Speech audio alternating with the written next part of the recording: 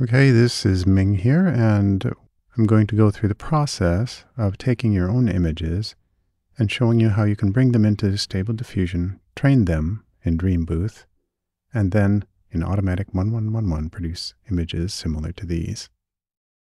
First thing you need is a Hugging Face account. It's free. Go there, sign up, get yourself a token. The link is going to be in the description below the video. Have a Google Drive account, which is get a Google email account. You'll get a Google Drive account for free. If you have questions about that, there are plenty of things online to help you with that. It'll allow you to double click on the Colab and it'll open it up into Google Colab, which allows you to use their computer systems and some of their hard drive space for free. I have 169 images that I created from photos that I've had, a lot of different poses, made them all square and brought them down to 512 by 512 pixels. That's generally what's trained on these systems. There is another link, Birme. That site allows you to drag and drop images, download them to your hard drive, and use them in the Colab. So now we're going to the Colab. When you first click on the Colab link, it will take you to colabresearch.google, and you will see a thing in there that says copy to drive. You copy to drive, and when you do that, it'll open up another window, and that way it is now saved onto your hard drive or your Google Drive. The Google Drive itself, right here, I put mine all in a folder called Colab Notebooks, and that's where you will find them. That means later on, you can just double click on the Colab that you like, and it will open up this window where you can start using it. This link at the top is where you can get the latest version of it for free. This is all open source. First thing I'm going to do is click on the top button, basically for permission to use my Google Drive account to store files and to store this training session. I give it access, I allow it, I say okay. I've already got my green check mark from my Google Drive account, so when I click that up, my Google Drive, G Drive up here, I can scroll down. That's my drive right there. Next thing I'm going to do is go to Dependencies, Xformers. I'm going to use the token that I got from Hugging Face to download the current model. Current model is Stable Diffusion 1.5. When you access this, you have to accept the terms. And again, it's free as well. Now it's running the Hugging Face model, and it's bringing it down. And you can just scroll up to this point. A lot of this is sitting and waiting. It is done. It's got that. This is the new fast method. I did not use that. I have access to the faster computers, so I have not played with that just yet. So this section I won't use. I go to the setting up. I am training for a character, a human individual. I'm going to set it to character. I'm going to leave this priority preservations on. I will not check captioned image instance images because the images that I have are not captioned specifically describing what's in the image.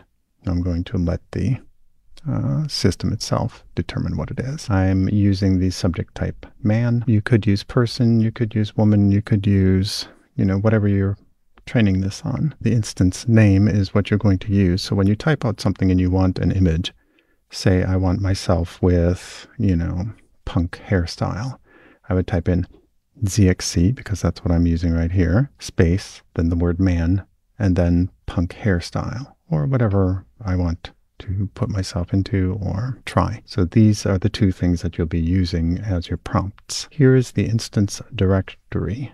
This is optional. This is what I have used. This is the Ming data XC. As we go through here, I have put it in my SD folder, which is Stable Diffusion, the Ming data XZXC, which basically has 169 images, and I have them labeled with the actual instance name first, then a space, and then the numbers.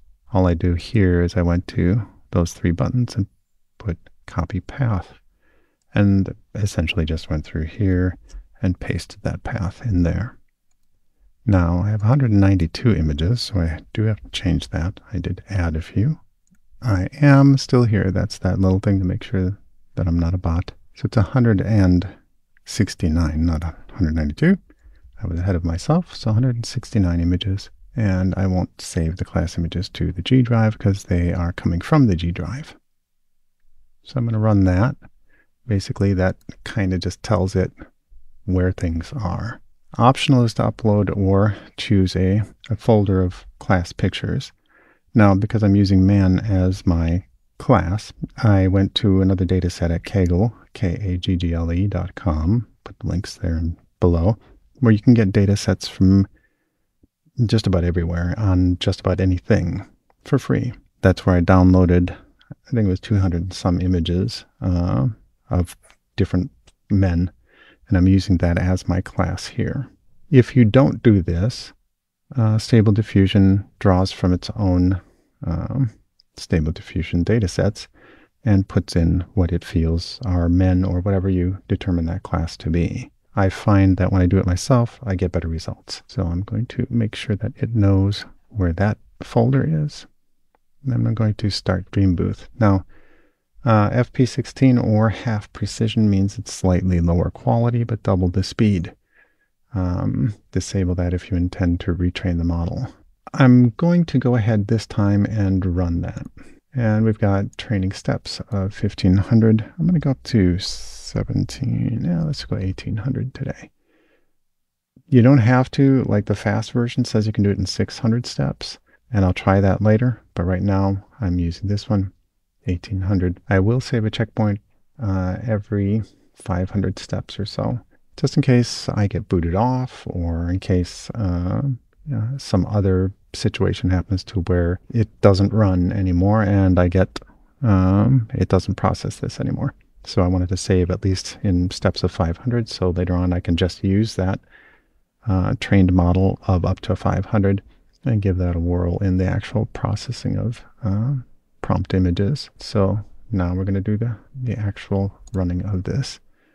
So it is training at this point, and I will occasionally watch this. I'm at 1% now, and we're going to let this run and I'll come back to it. But I will stay and monitor this occasionally, so just in case it checks to make sure that I'm still attentive to it. Even on paid accounts it does that, not as frequently.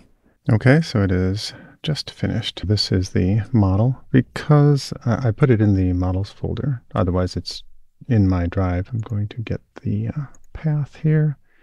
The model is CXC is the instance name, and I am going to use custom path. When I click on this, it will ask what the path is because I clicked on that, and I will type that in and then hit return, and then it starts setting up the automatic 1111. I also have update repo on here. So the update repo, which it is using, is automatic 1111. When you do update repo, it makes sure that you have the latest version. So basically all this red, don't be alarmed by the red. It just lets you know that those changes were noticed and recognized here and what they were. So that's a good thing. There we go. It was actually fast. So now I click on this, or what I do is I open it in a new window. Click continue on the next page. What I'm going to do is occasionally make sure that this is in the background, that I can see that, or go back to check it every once in a while, so that it's not checking to make sure that I'm not a bot and things like that. Because if for some reason this hangs, it might be because the system either kicked me off or is asking whether I'm a bot or not. And I can check up here in this corner. This is where you can check your models. So if you have a model folder of models in the normal automatic 1111 Colab, you'll be able to actually go and assign the model folder. You'll see a whole listing of the models that you have there. So this one we're going to do man, CXC, man, portrait, go bond, shoulder length, hair. And then we're not going to do anything else. We're just going to let it run there. We will check restore faces and just give it a try and see what comes up. Oh, there we go. It's actually, that's a fantastic image. I guess it is a little blonde, but wow. That's really impressive.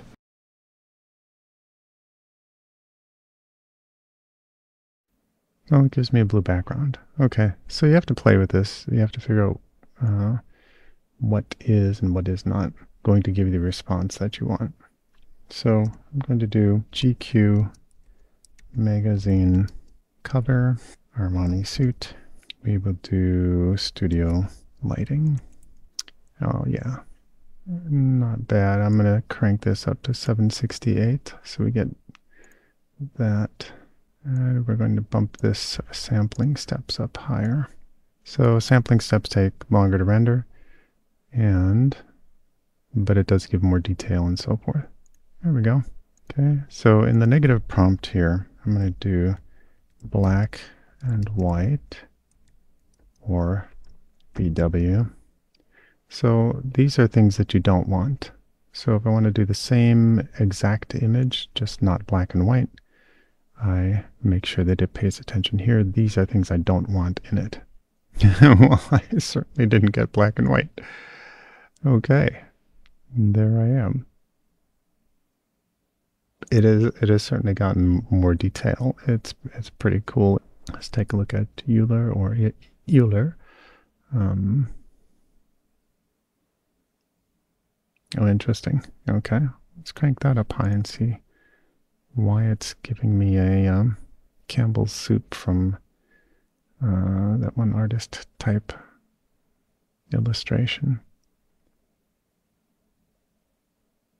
Oh, well, well, if I wasn't flaring it with the red, the purple certainly does a job. Sometimes you'll get some stuff that is it's perfect for a gag reel.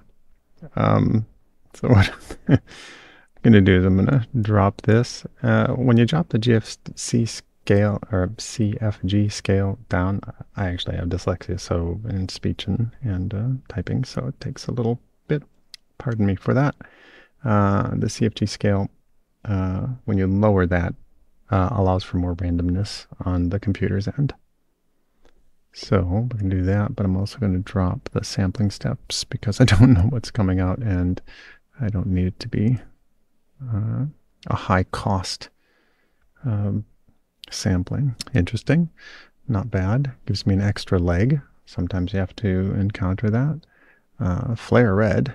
Now remember, a lot of this is occurring because I put in black and white. I don't wish to have black and white and so forth. I could put in other things because this is the NSFW, so nude, whatever else, that will actually work. So you have to be careful. And sometimes, I mean, if you're not going for that. And like I've showed you some images, I won't show the full thing, but they produce some really cool stuff. And this dice here goes back to randomness.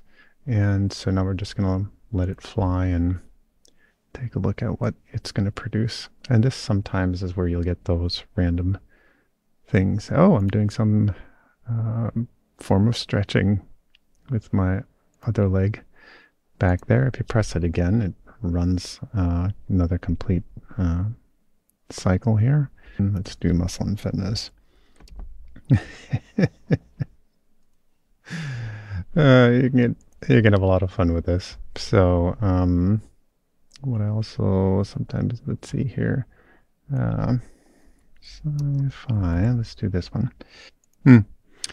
Keeping it interesting, a little bit of illustration. Okay, so what I'm going to do is change things here. I'm going to go by, James Gurney is always good, Norman Rockwell.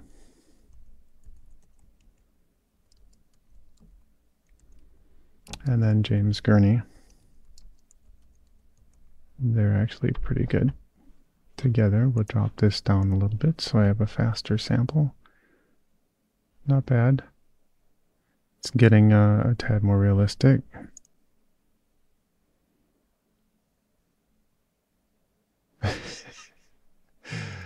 Okay, run that again. I'm going to add a secret artist in here. I won't type it in, but I will put it in the next video. There you go.